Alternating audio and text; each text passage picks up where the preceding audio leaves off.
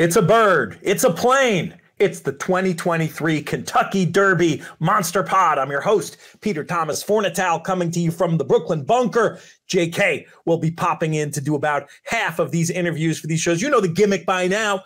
Each horse that's going to be in the gate gets a guest. We go through the whole field. We're going to be chopping it up on YouTube into 3 videos. It'll be one long podcast for you to check out, and it is brought to you by our friends at the Preakness Future Wager. You can wager now at firstbet.com and expressbet.com. Goes right up until Derby time. Really interesting creative bet that we had a hand in consulting on. We definitely want to support it.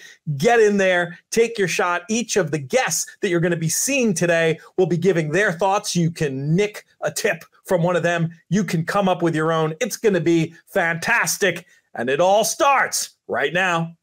Our next guest on the Monster Pod, somebody I always love talking to, not just because of his tremendous knowledge, but also because I very much acknowledge the fact that I wouldn't be sitting here today without his support over the years over at Daily Racing Form. Absolutely legendary horse player, Eclipse Award winner. I could give the whole resume, but we'd be, it would take the whole 10 minutes of the segment. I'm speaking of Stephen Crist. Steve, how are things?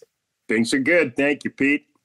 I love the way you phrased it when I asked you about a horse that you wanted to talk about on this Monster Pod.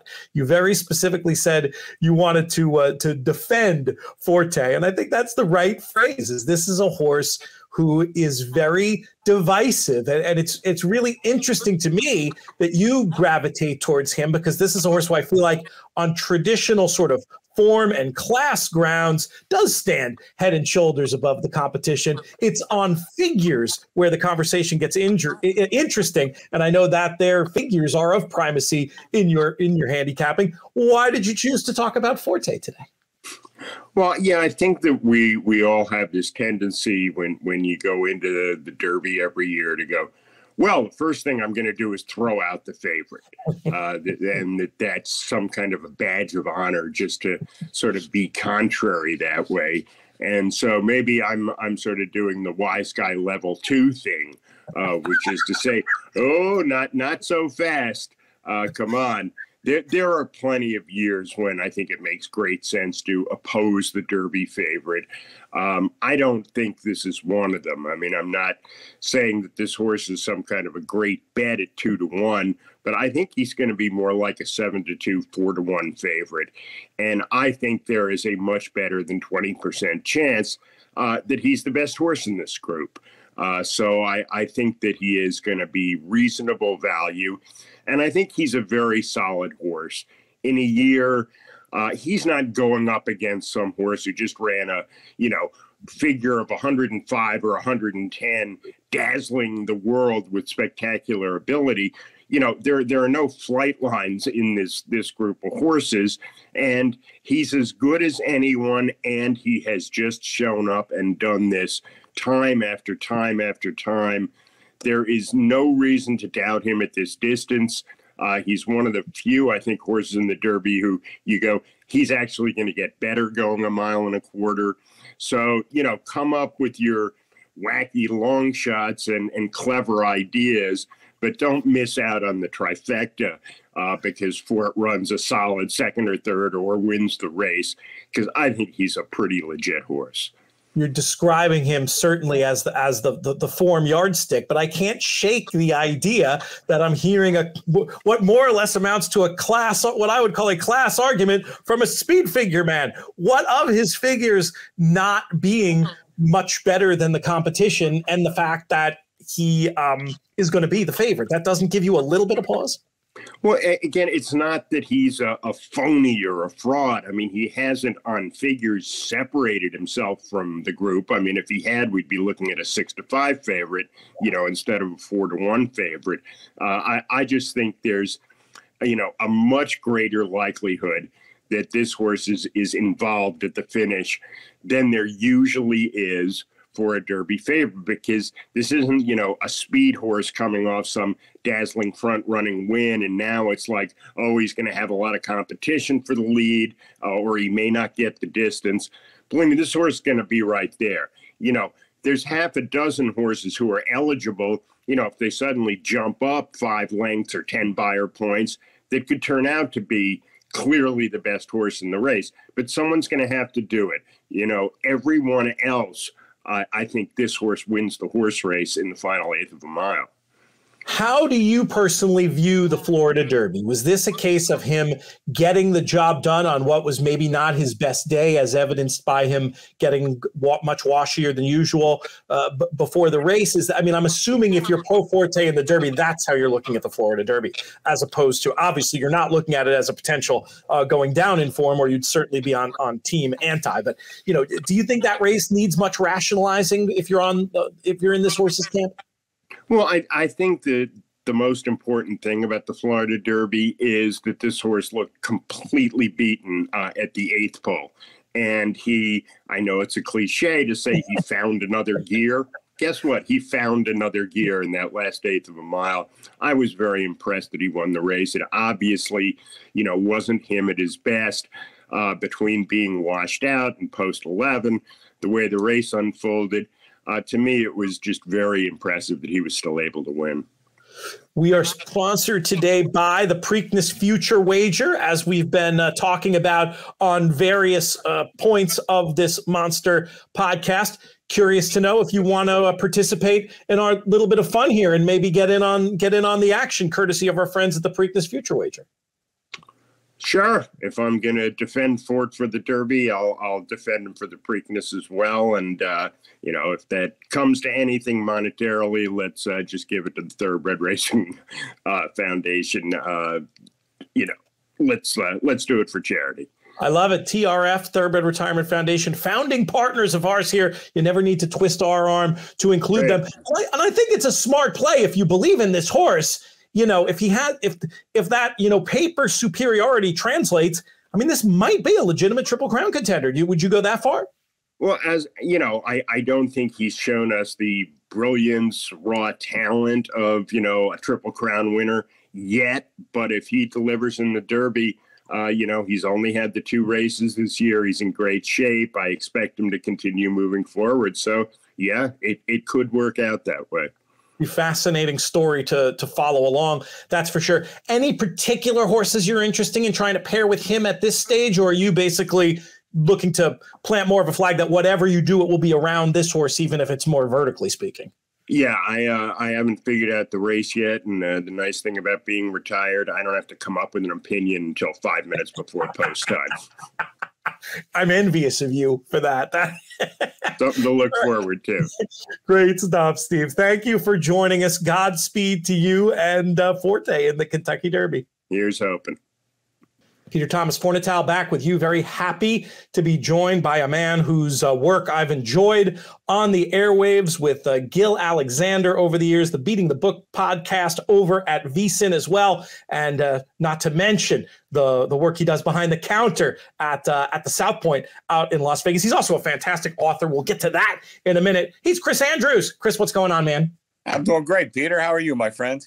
Oh, it's Derby time. If you're a horse racing fan and you're not doing well now, I can't help you. What do you guys have anything planned out at the casino for the Derby, or is it just another wagering day with a little more horse racing? Oh, no. We will have a huge event. I think the biggest in town. I think a lot of guys have gone away from it, but we have the ballroom and we'll have all sorts of food and drink specials. And besides Churchill and the Derby, we'll have all our tracks up there and, extra ticket writers and all that stuff. So it should be a great event. It's something we still, really concentrate on here at the South Point. That's awesome. Is it sort of a wander by thing, or is it tickets in advance? Oh, no tickets in advance. Come on up. The race book will be open, but we have the ballroom upstairs. It'll be well signed and all that, but it's free to go in and, like I said, no tickets or anything like that. I think we seat over, I want to say 750 people in that room, so you shouldn't have trouble finding a seat. We'll have plenty of TV so you can watch all the races and betting stations and food, all that stuff. So we do it right.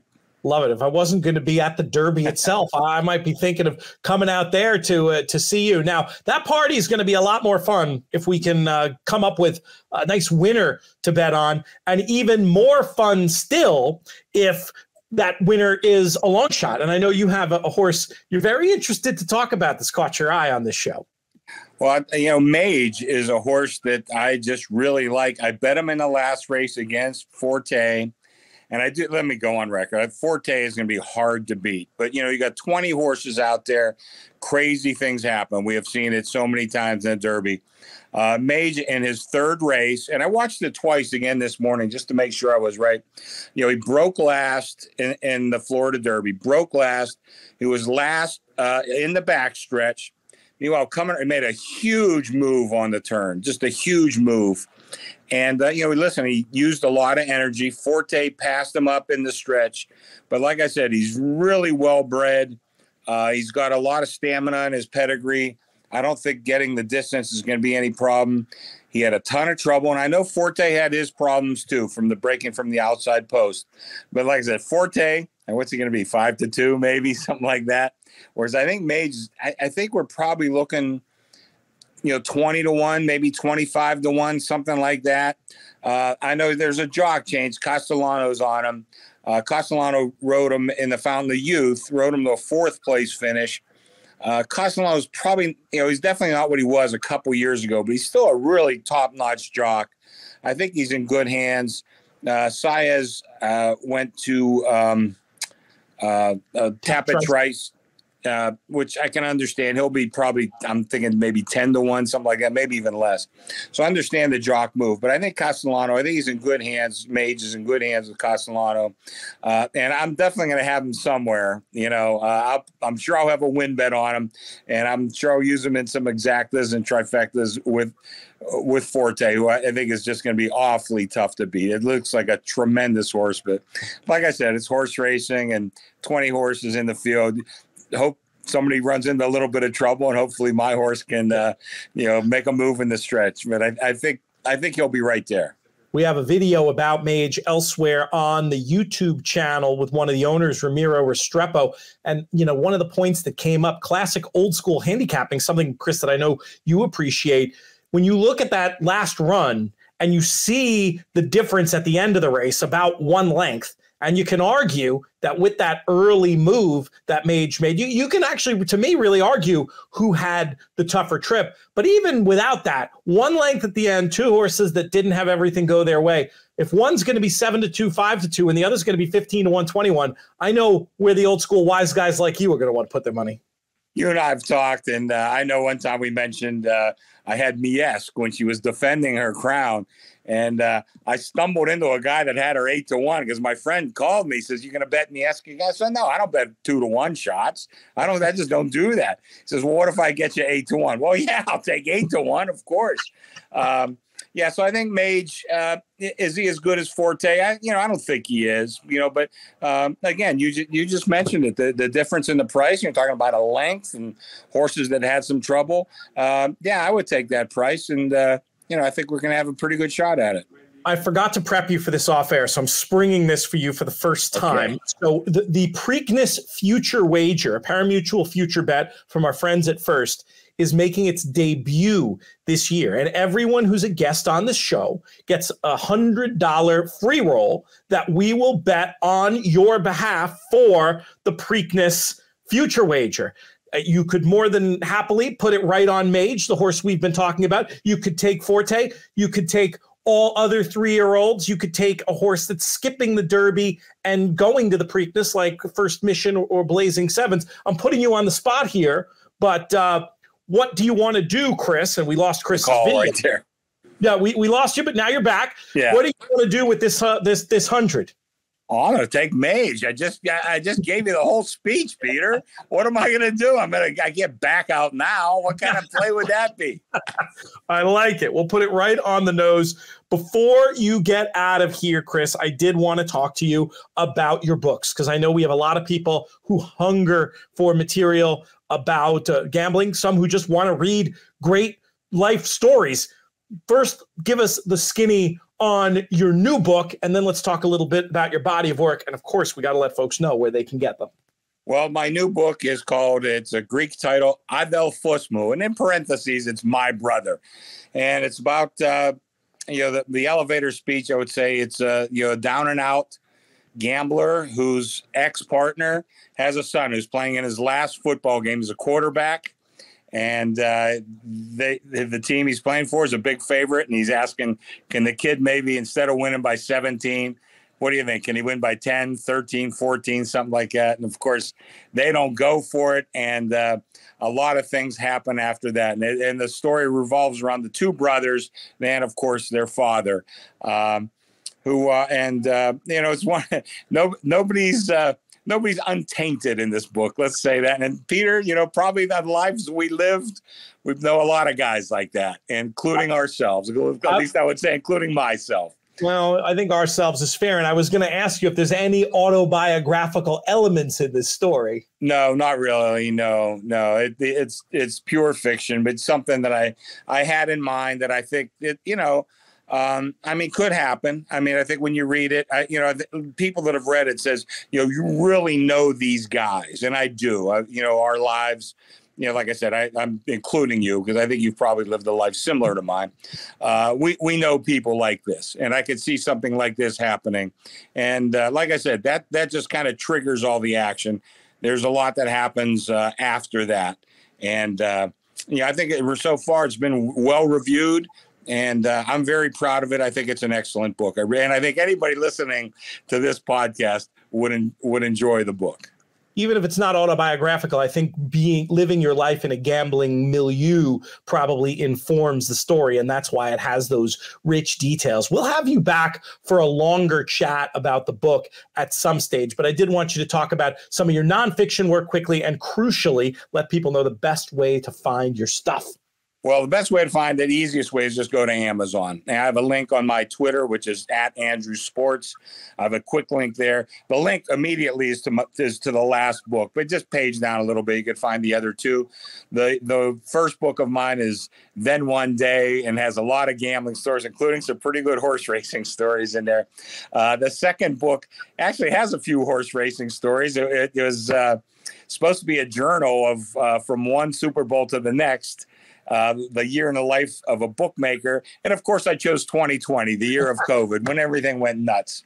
But I think people, it's funny. Like I talked to Roxy Roxborough, Vic Salerno, guys that Gil Alexander. They love that second book because it's not for as broad of an audience as the first. The first book, I have friends of my wife's who don't know anything about sports. They love it. But the second book is really for more guys like in our business. And there are a lot of interesting stuff that happened in that crazy year that we had. That's called Then One Year. My first book is Then One Day. And, my publishers want me to work on a third one, which I'm working on right now. And love it. I don't want to pump. I told them I try to get done by football, but I don't think it's going to happen. So. Don't rush. You can't rush these things. Sell no book before it's time to. There you go. It. And it is great. And of course there's horse racing in it because for a minute there, we were the only game in town in 2020. Chris, thank you so much. We'll have you back soon for a much longer visit, but really appreciate you, my man. Okay. How am I going to get paid after Mage wins the Preakness? I'll take care of it. Don't worry. Okay. I'm good for it. All right. We'll talk See you later, soon. Peter. Thank you. Cheers. Next up on the show, one of the most popular Monster Pod guests year in, year out. It was a few years ago in this very segment. She debuted her ASMR routine, which listeners and viewers really enjoyed.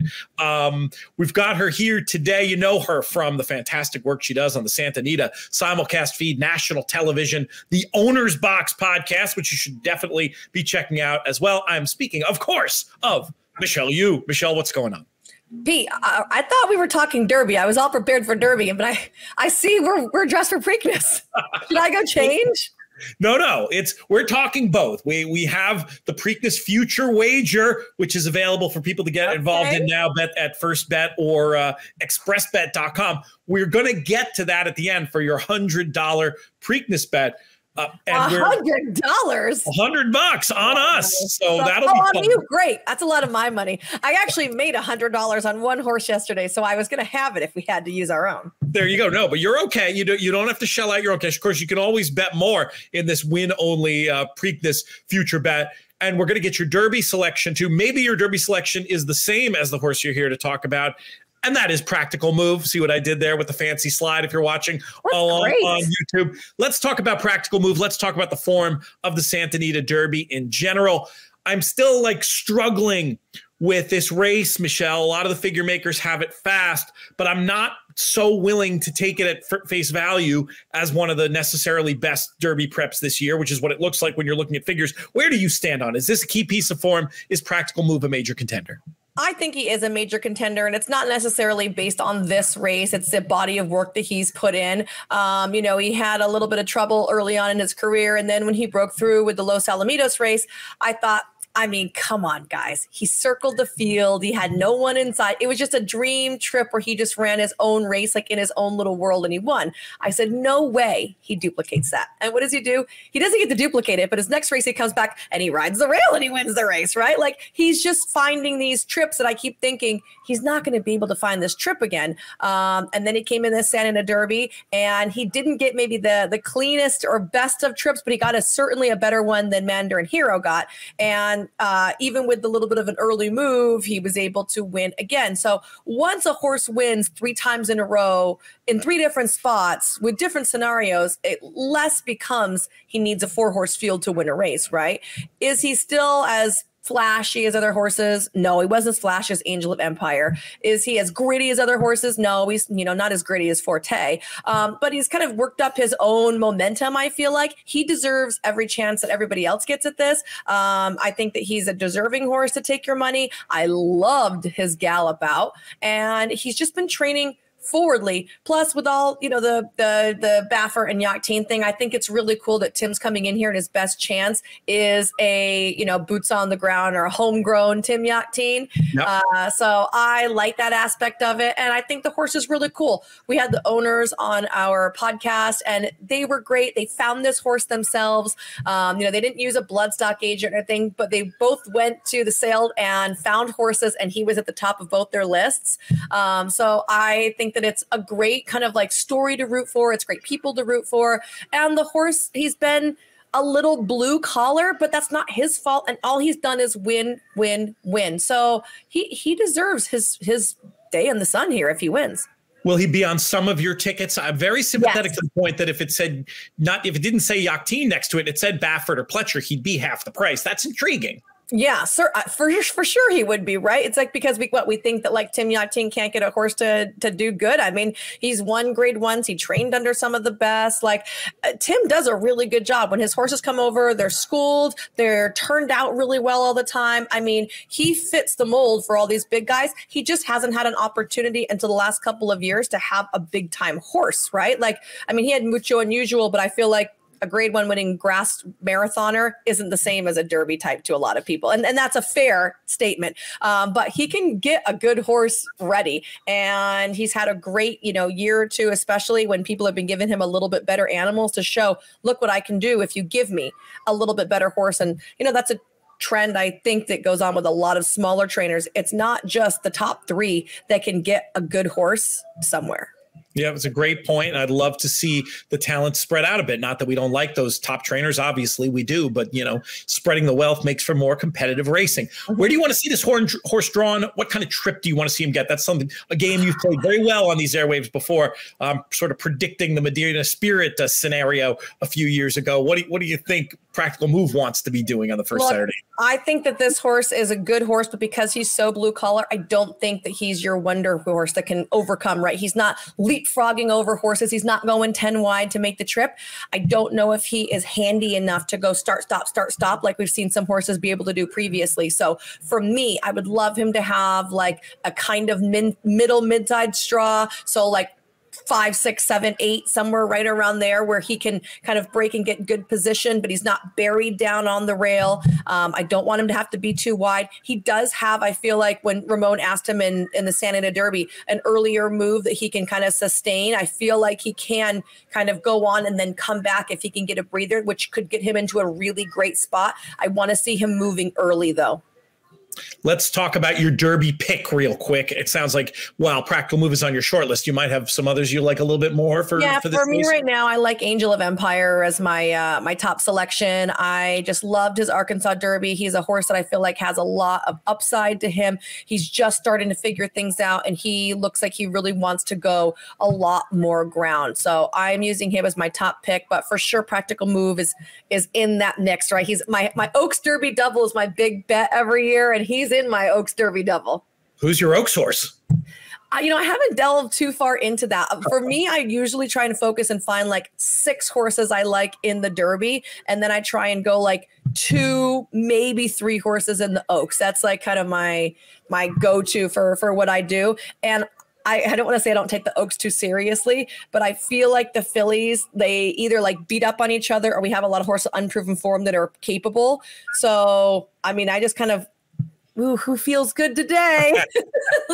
Like I've had Lemons Forever, and I mean, like it was a nice one. Going back on that one, but that was a nice one from Dallas.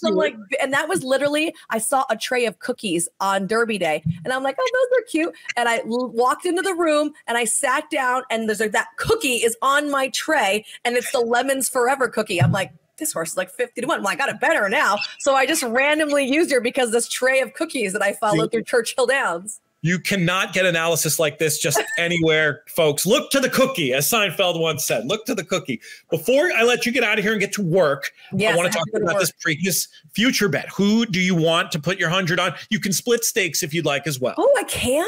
Yeah, for sure. Okay, so I mean, I'd probably put like $20, $25 on our Derby winner, whoever it may be. Okay. No. Well, you don't know that yet. The bet closes with the Derby. You have to make this bet before the Derby. Okay. All right then. So I'm gonna just go ahead and poop. Okay, I'm gonna split it. I would probably pick 4 horses and put $25 on them. That works. Okay. So I feel like I want to put $25 on Mandarin Hero. Okay. In case he doesn't get in and he bypasses and comes in fresh.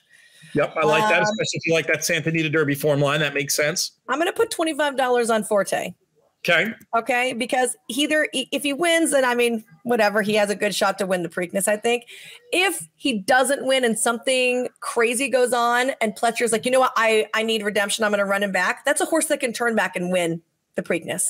Okay. I'm going to put $25 on who else could I play right here? I'm going to put 25. I mean, it makes sense to use your Derby horse. Yes, on Angel of Empire. And I'm going to put $25 on who's fast. I don't like Jace's Road. Who else is going to be up near the pace? Thermosodagake. I think he'll be. I mean, the thing is if he doesn't run good, they're not going to go on, right? So verifying. No, I don't like that horse at all. Okay. I'm trying to think of who might be the speed. I know. I'm trying to think. What if we just say who else is there? I'm living I think you should love the Practical Move. Oh, yeah. I mean, but that's the whole thing, right? Too, because does Practical Move go if he doesn't run good? There's also an all others category. Oh, the all others. 25 on all others. Yes. Excellent. All right, Michelle. Rocket Can, to be honest with you. Oh, you could do that too. He has his own betting interest. You pick. All right, I'm just gonna put 25 on Rocket Can then. All right, Rocket Can, Angel of Empire, Forte. Yeah, I'm gonna take out Forte. Now I'm gonna take out Forte then, because he's just gonna be bet, right? Right. So you're taking out Forte in favor of all others. Yes. Okay. Mandarin Hero, all others. With you, by the way, I talked too much for 5 minutes. Well, we got it in just over 10. We'll settle for that. If you're late at work, you can blame me, and we'll talk to you soon. We'll see you on the owner's box, Michelle. Thanks, Pete. Richie, I see the racetrack that you dominated throughout your career, Aqueduct in the background. How are you? I'm doing great. Yeah, I'm sitting outside of Aqueduct. I grew up about 9 miles from here, and it's the first track I ever came to see races and won a lot of races here. So it's a great source of pride for me. Richie, I remember we were on Fox when Hit Show ran second in the Wood Memorial. So I wanted you to talk a little bit about Hit Show. You had such an interesting idea about him running into that first turn. I think we both were impressed how he ran despite the trip. What are your thoughts on Hit Show? Yeah, listen, I think he had a very tough task in the Wood Memorial, breaking from that post. He did well to not lose as much ground as he potentially could have, but still, he had to be used, maybe taken out of his game a little to find that position. And then, I thought Manny gave him as good a ride as he could with the hand dealt him. I still have my doubts about him getting a mile and a quarter. And that's obviously a big part of it. Richie, I'd be remiss if I didn't talk to you about some of your other thoughts about the race. You've won thousands of races as a rider. And I want to make sure that we get those opinions from you. Before we got on, you were talking to me about a work that you saw that you were very impressed with. I want to give you a chance to talk about that. Yeah, head and shoulders above any of the other works I've seen. Disarm's work under Joel Rosario was phenomenal. As good a work as I've seen. His mechanics of his stride are just impeccable. And that's kind of been a benchmark of his sire, Gunrunner. He throws horses that mechanically are just so physically sound. And I love the way he got up underneath himself. I think he will absolutely run the race of his life in the Derby. Wow, absolutely. That's outstanding. I think the confidence that Steve has kind of shown in the horse to run him in the Lexington and then to run him back off of that in short rest, I think that says a lot. What other horses have gotten your attention throughout this Triple Crown Trail and then in the mornings as well? Well, Angel of Empire, to me, the way he won the Arkansas Derby, making that long, sustained run, I've always been of the belief that horses that win the Derby, your freak horses aside, like a Seattle Slew or Spend a Buck, the horses that just have blazing speed and can carry, are generally won by horses that can make a long, sustained run or two distinct runs, a run to position, idle, and then give another run, which is an unusual ability to have for most horses. And Angel of Empire made that long, sustained run in the Arkansas Derby, and he was putting separation on the field, and sometimes you get caught up in, wow, a horse is winning by open lengths. But if you look behind them, it's because everybody else is struggling and they're not, they're coming apart, if you will. His stride did not deteriorate. He was widening on the field because he had his legs up underneath him through the wire. And I think stamina is his strong suit, and that ability to make that long, sustained run. He, at this moment, before we actually have drawn the race, is my top selection. Richie, we've got $100 free Preakness future wager for you. I know we got 5 weeks. 6 weeks almost until then. But is there any horses that have gotten your attention that you'd like to put that $100 wager on to win the Preakness? Steve Asmussen's horse, Red Route 1. I loved his last race at Oaklawn. I think he's a horse with a lot of ability that hasn't kind of put it all together, but I thought it was a positive step forward, albeit against easier company last time. And I just love the pairing of Joel Rosario with that kind of runner. He just has this knack of producing horses with that last run. And if Joel Rosario's riding him in the Preakness, it elevates him to me. I'll take a swing at Red Route 1 as a future wager in the Preakness. Mig, I appreciate the time going there to that racetrack that you've won more races than any other jockey. Enjoy your day today, and we'll see you soon. Thanks, Jonathan. Always great to talk to you. Next up on the show, a member of the home team. Not only do you see her all the time on Fox's America's Day at the Races, but you've also hopefully listened to her on this network with her show Off Track, one of the most popular racing broadcasters and the rare racing broadcaster who has a better hat collection than me in the Money Media Zone. Maggie Wolfendale Morley. How are you, Maggie? I'm good, Pete. This is a nod to you. I knew you would appreciate me wearing this. Plus, I'm testing the limits on how far and how long you can use dry shampoo. So I'm just keeping the hair under me. Today. Plus, it's a little rainy, We're learning. We're truly learning how the sausage is made here on today's show. Well, this runner that we're about to talk about, Raise Cain, is one that I, sometimes depending on where we are in the flow with these shows, sometimes the guest picks, sometimes they have a runner foisted upon them. This is one I foisted upon you, but I was curious because you had a chance to see Raise Cain at the Gotham Stakes Day card. Very curious what you think of this horse just as an individual And do you think he has any shot in a race like the Kentucky Derby? You had to hoist him upon me, didn't you, Pete? The one horse that I was underwhelmed with, to say the least, at least from a physical perspective. Such a funny picture of him too. With a loose horse to his inside, poor thing. Poor loose horse, I should say, who actually ran a winning race without JD Acosta that day. That's right. Look. He did it on a very wet track, winning that Gotham. It was a one-turn mile. It was a complete pace collapse. So it's a race that virtually fell into his lap. And that's fine. I mean, he won convincingly, don't get me wrong, but holy smokes, talk about a great ride by Jose Lezcano that day too. It seemed as though he kind of wasn't handling the surface. Then he makes this decision to cut down and save ground around the turn. The other horses kind of part the Red Sea and he shoots on by. And look, like I said, things landed and went his way. And I don't think he ran that bad of a race in the Bluegrass. I actually think he ran okay in the Bluegrass, given the way that the race shaped up. A race more forwardly dominated. He had a bit of a, second half of it, a wide trip, and he was staying on.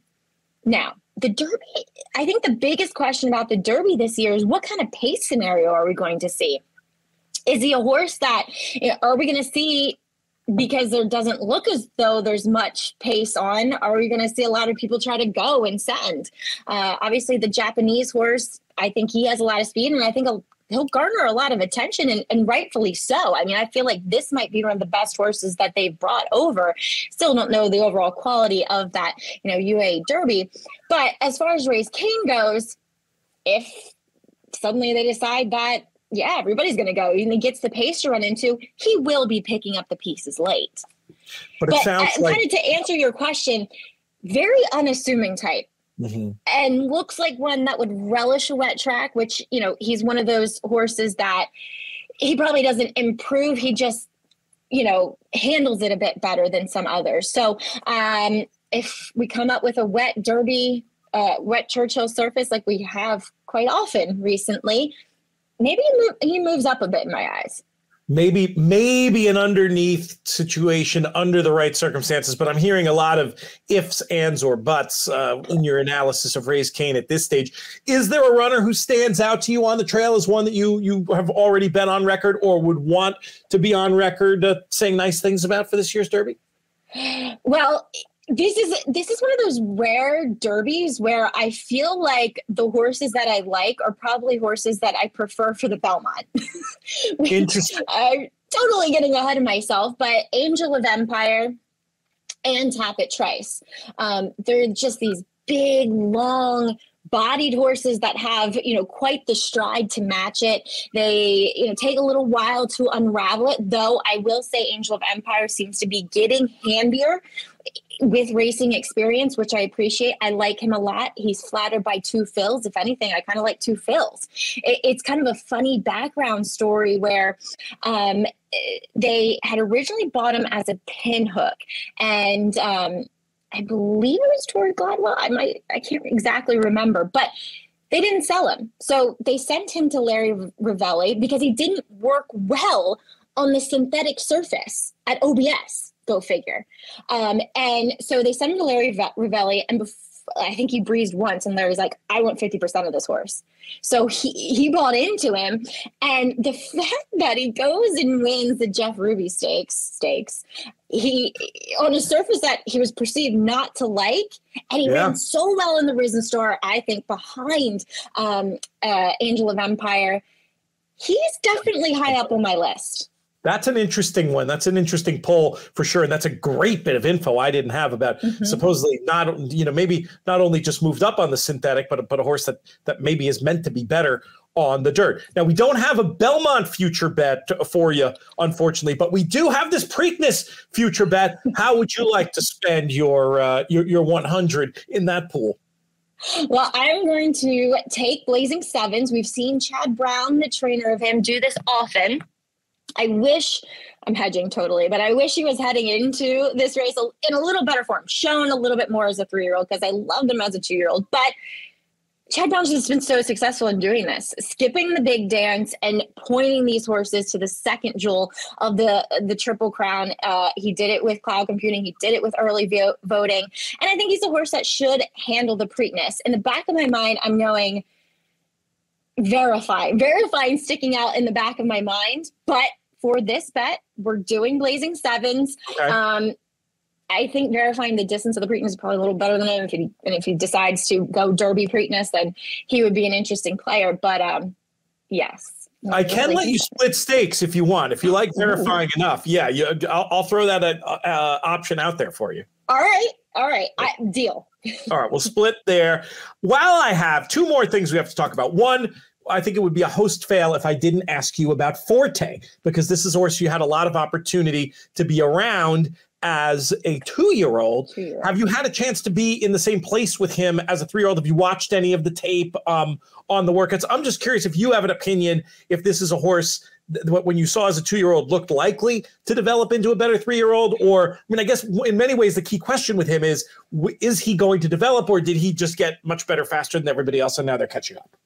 Yeah, no, he actually did have the frame of a horse as a 2-year-old that could develop into, a bigger, more impressive, stronger individual. He was always athletic, but he was a bit unfurnished as a 2-year-old. But he was also, because he was so athletic, he was so handy. He was always putting his rider where he needed to be. Now, I think a lot of us weren't necessarily in love with his Florida Derby performance because he wasn't the same Forte that we had seen where he just took the rider there.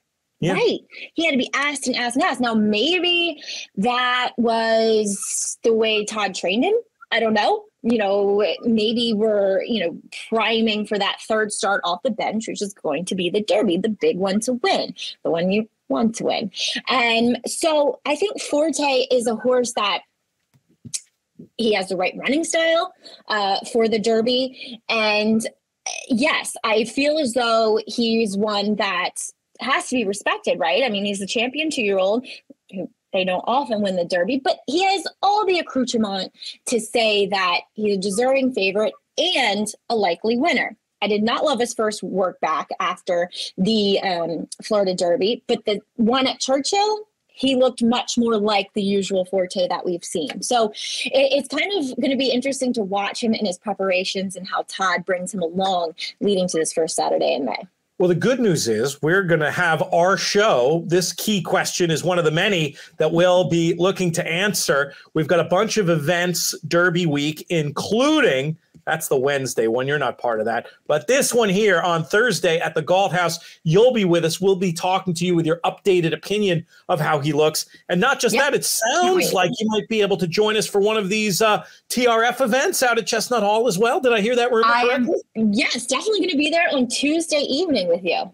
Excellent. And the bourbon tasting is going to be that night as well. So, folks, I'm leaving that to you. Much more. I'll have the bottles on than me.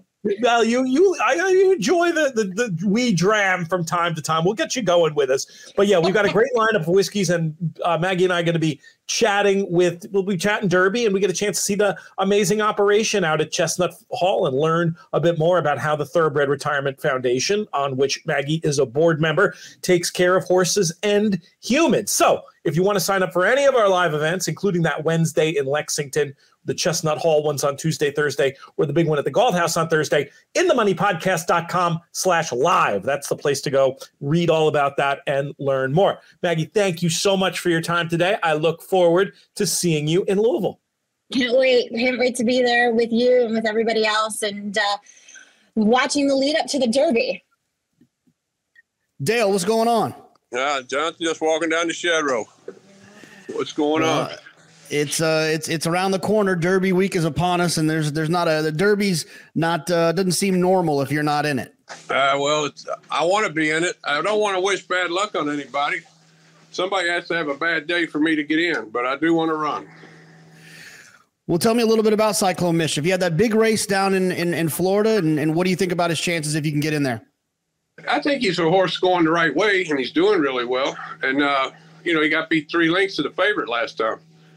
So he's getting a little better as he goes. He's a May foal. He's just going to be 3 when they run. He's not even 3 yet, but so he's gotten a little bit better.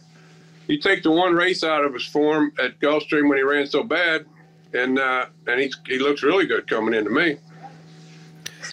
Dill, you've basically grown up at Churchill Downs. You've seen a lot of these races. What kind of horse do you think it takes if you got to kind of design your own horse to win the Kentucky Derby?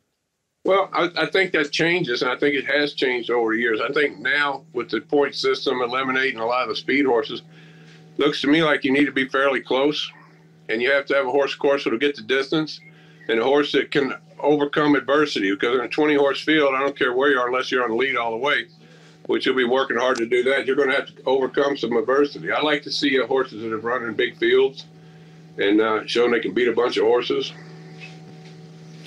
Now like I said, you're a wonderful horse trainer. You've been around the game for a long time.